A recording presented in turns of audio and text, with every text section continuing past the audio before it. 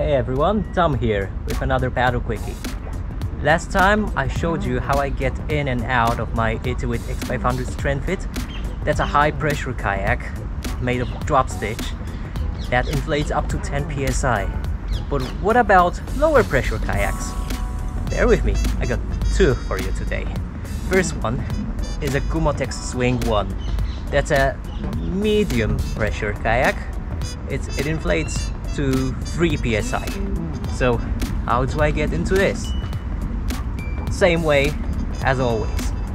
So I maintain 3 points of contact because this is a sit inside kayak. It has a coaming, and this particular kayak has a metal spreader bar, so it's easier to grab onto. Okay, let's do it then.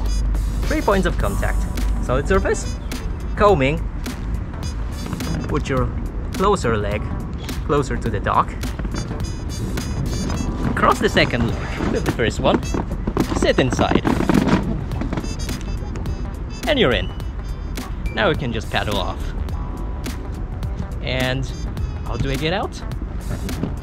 Same way. Exactly the same way. 3 points of contact. Solid surface, coaming. You cross your legs. You pull yourself out of the kayak.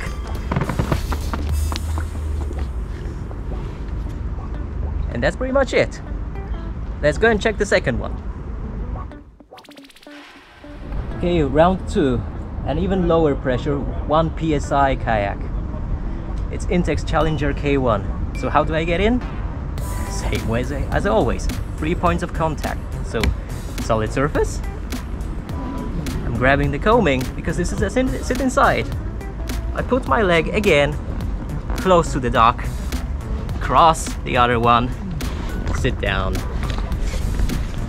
Job done. How to get out? Again, same way as always. 3 points of contact. Solid surface. Grab the coaming, cross your legs, pull yourself out. And that's it.